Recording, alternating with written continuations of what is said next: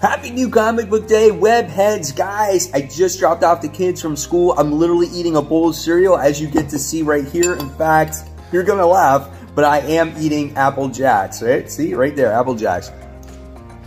So as soon as I'm done eating my Apple Jacks, I'm gonna go to Comic Central and I'm shooting a promo video for free comic book day with them. I did it last year, doing it now. And what I'm hopeful for is to shoot a video inside the shop today for new comic book day. Just a little bit something different. Happy new comic book day. I'll see you in a little bit.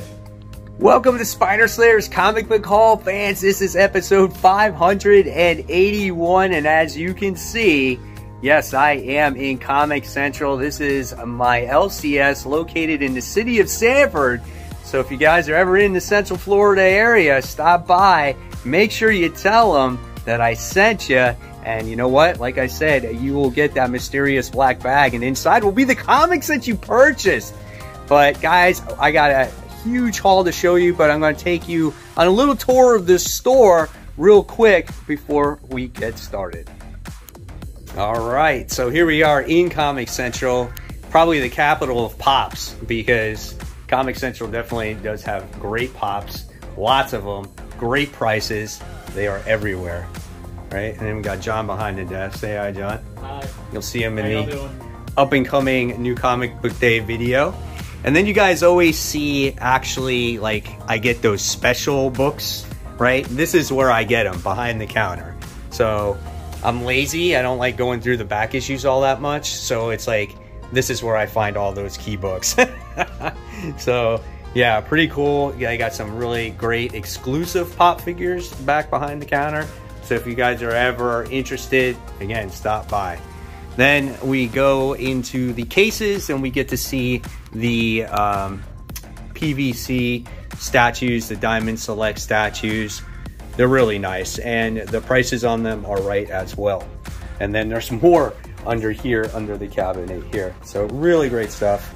And then as we go through, we get to see the infinite amount of comic books that are here when it comes to the new releases. So everything that you can think of when it comes to the new releases, definitely marked well so you can find those new releases, are all here on the shelf. So you can see it here. Marvel, DC, just lots and lots of great stuff, guys. So yep, just taking you on a little tour. So hopefully you appreciate that. I know you guys have been asking about this, right? And then over here we got our indie books up top.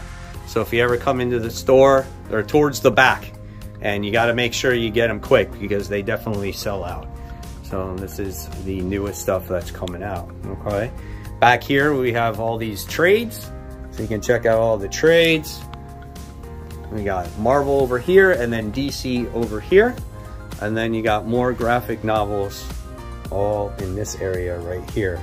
So really great stuff. Again, wonderful trades, anything you can think of.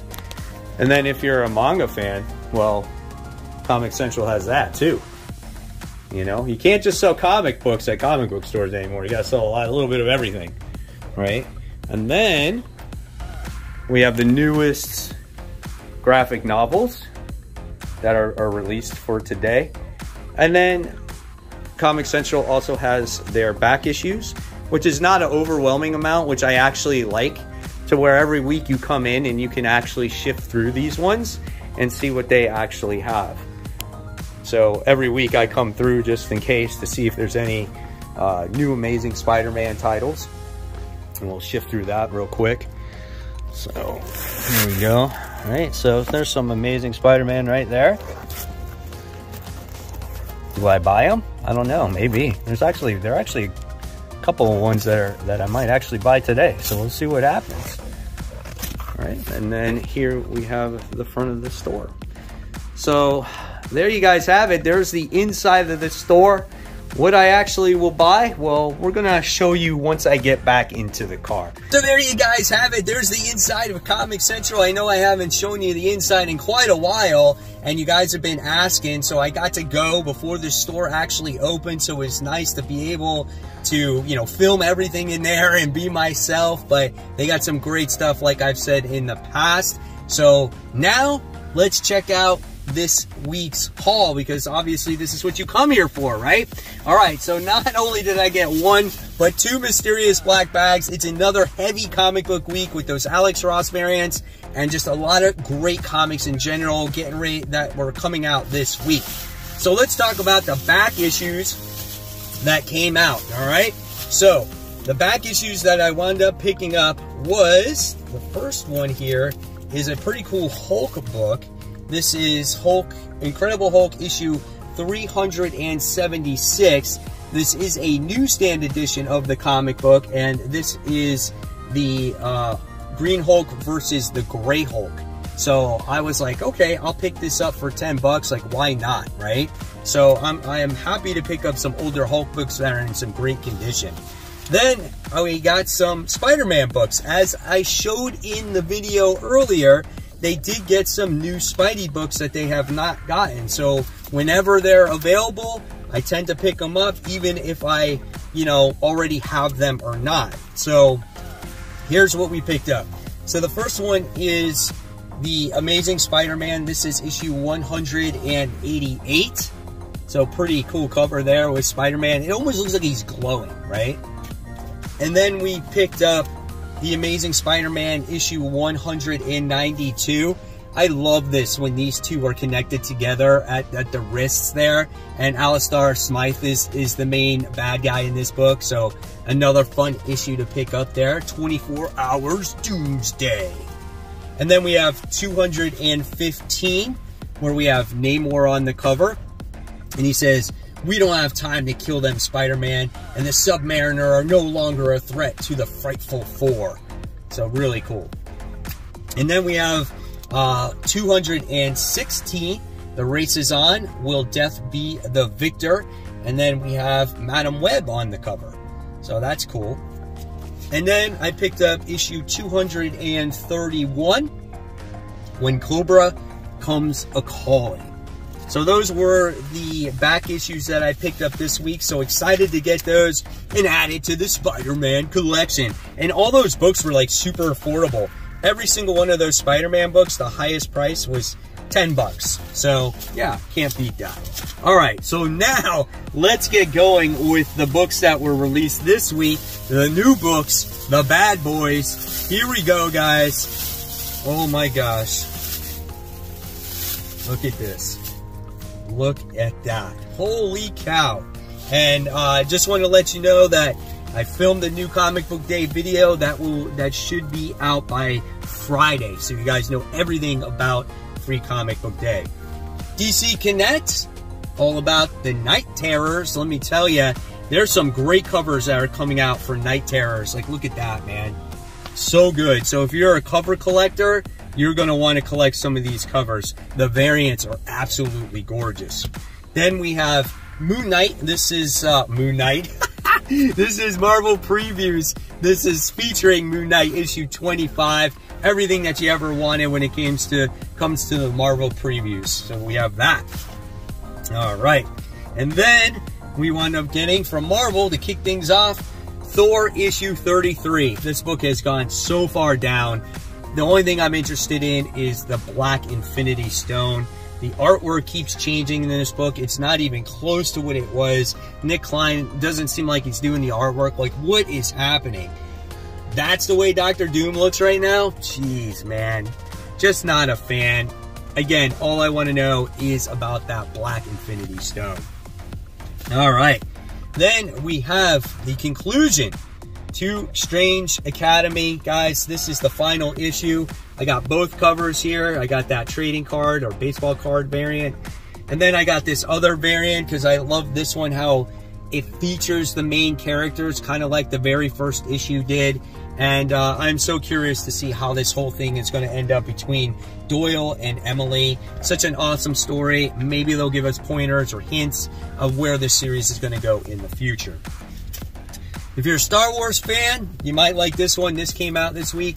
Darth Vader, Black, White, and Red. This is issue 1. Freaking great cover. That's why I picked this one up. So awesome. I don't know how the stories are going to be. Obviously, you can expect everything to be black, red, and white in the comic book. And yeah, we'll see what it has to offer. Check out Darth Vader in this page. That is just weird, man. He's like a complete skeleton. That's something that's completely different. No dialogue whatsoever. That's very dark. And then you got this backup, this story here too. So yeah, we'll see what it has to offer. All right, and then we got a couple Alex Ross covers going along here. I think this is the last week of them. Here we have Sins of Sinister Dominion. This is the conclusion to everything Sins of Sinister. So this is Apocalypse cover. That's a great looking cover right there. In person, it is gorgeous. He looks so menacing here. And then we wind up getting the main cover for Sins of Sinister. So I'll be talking about this one in Worthy Ones this week. And then we have Mary Jane and Black Cat. This is issue 5, the conclusion to this current story arc. So here's some of the interior art in here. This has been a lot of fun. I love the character interactions between Mary Jane and here, I'm going to show you this page right here.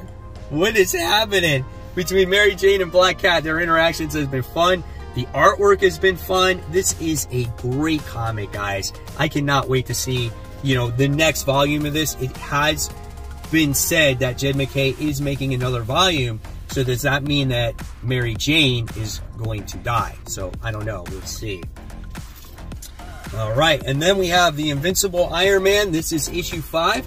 We have Emma Frost in the picture now. So we got that going on. So here's the artwork here. And I guess he's going for Emma to ask for advice because he's dealing with that mutant, the one that was framing him for all the murders, the one that wanted Mars, and all those different things. So, yep, Invincible Iron Man, issue 5. All right, guys, so before we continue on, I just want to give a quick shout out to the Facebook group page members. Shout out of the day goes to Jacob, who says, picked up all these at a hobby shop for $8. Nothing too special, but cannot pass them up. And then said, P.S. Mike, check out the Amazing Spider-Man. It hit me afterwards where I've seen the cover image. And these are some great titles for $8. I wouldn't pass this up either, but the image he's talking about is this one right here. That is the one that I talk about or show in my comic book haul each week. So congratulations on scoring those books. That's awesome. Then we go on to William, who is a nurse, and it's his birthday gift from his family, and he goes, time to get studying again. And this is the Anatomy of a Metahuman. That's a pretty cool book, man. Studying superheroes and like how they work and stuff, man, that's a great birthday present. Congratulations, William. Then we have Rick Scott, who says, hey guys, first time posting, new to comic collecting. Here are a few of my finds. He's got the Son of Satan, a Ghost Rider. He's got the Spider-Man issue 1, the Silver. He's got a Spawn.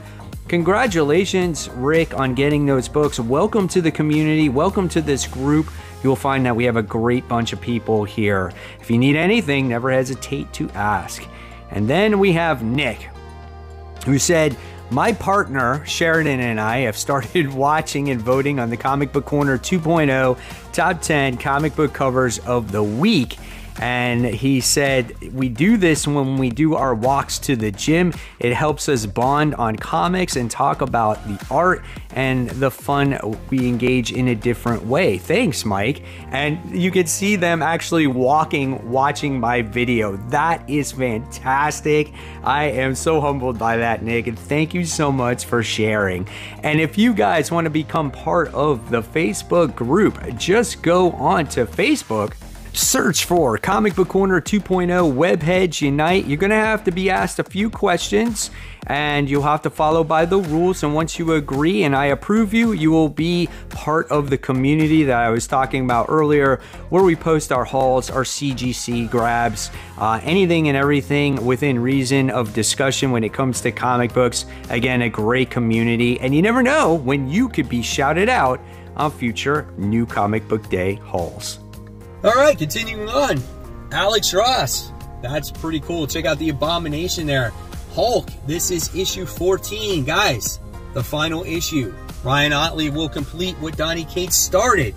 Here is the main cover for that series. We're getting Titan involved. He's taking over Hulk. How do our heroes stop the Titan persona? I don't know. But I love the Ryan Ottley artwork, and hopefully we will see Ryan Ottley on Marvel once again. I know he's going to be focusing on his independent creativity as of right now. So yeah, so there it is, the conclusion to the Hulk issue 14. Then we have Doctor Strange issue 2. What a great cover here. I think Alex Ross does this cover. But anyway, it looks like that Clea, you would think, is being framed for murder here, because the person that wound up getting killed in the last issue was the person that murdered Doctor Strange to begin with, and everyone blames Clea. So I guess now she's got to prove her innocence or find out who actually murdered this guy. So interesting artwork again in the comic. Jed MacKay writes this book as well, and we'll see the direction that it goes in from there. All right, more Alex Ross. We got the Mole Man on the cover. This is Deadpool. This is issue 6. I don't know, guys. I think I might be done with Deadpool. The last story arc, or the last issue, was the end of the story arc. And I'm like, I don't know if I want to continue. I'll probably wind up just putting this with the other Alex Ross covers. Then we have Daredevil. This is issue 10. A really good series right now. Things are starting to amp up. We're going to get the heroes doing battle against Daredevil in this comic book. And we get to see that here. We get to see Elektra doing battle against Black Panther, because they don't agree with the methods of what Daredevil is doing. And in Daredevil, in many ways, I feel like he's losing his mind a little bit. So I kind of like this story. However, it's not as strong as the initial volume from Chip Zdarsky. And then here we got some battling going on between Daredevil and Spider-Man. So yeah, that's pretty awesome. All right, and then we got Avengers Beyond. This is issue 2. First issue was pretty cool, as we get to see a story about the Beyonder and where his people came from and how he's in danger and they're after him. We got great Greg Land artwork in this one. That's Wasp, Janet in there. So I am so curious to see what will happen. So, yep, that is the Avengers Beyond. This is issue 2. I feel like I'm losing my voice. I just did a video for Free Comic Book Day, like I said, that was like almost 40 minutes long, and it's just like, it's shot. All right, so now we'll go into independent. We got Vanish. This is issue 6. Last issue was really trippy, man. You didn't know what was real and what was reality. Is Oliver the chosen one? Is he going to continue on his mission? I don't know. We'll find out. Great artwork by Ryan Stegman. It's like top tier for me. I love this comic. It's one of my favorite comics as of right now. So that's Vanish, issue 6. And then I wound up getting the 1 per store foil variant for Vanish. That's right. You can only get 1 per store, so I guess it's kind of rare. And it seems like every time they have a variant of Vanish, I'll always pick at least one of them up. So yeah, really excited about this series. Then we have the continuation of Local Man. When you always have the main cover in the front, you always have the backup cover that tells a story that took place like before he was exiled from the team. This is a great story about a man that's trying to redeem himself and trying to find out the mystery of what happened to his arch nemesis who was actually murdered, right? So really cool stuff. Awesome artwork. Great storytelling in this comic book. Can't wait to read this next issue. All right. And then we wind up getting World Tree issue 1. So I might be late to the party when it comes to this, but my store didn't sell the darkened covered version. So this is the first time I am actually looking at this cover. I actually don't even know really what this comic is about, to tell you the truth. But I think it takes place in like the year 2000, like during Y2K or whatnot. And I've heard nothing but really great things about this comic book. So I can't wait to read it and discuss it on Worthy Ones on Thursday. All right. So here we go. Foil cover for Dawn of DC Green Arrow issue 1, written by Joshua Williamson. So cool, man. We have Ollie back, and it's been a long time in the making. Check out that opening page, man. So bright, so vibrant. I am so happy. Look at this. Just pure action. Just adrenaline off the pages here. How many of you guys have been waiting for this book to come out? I mean, it's been years. Look at that. So excited to read this book. Green Arrow, issue 1.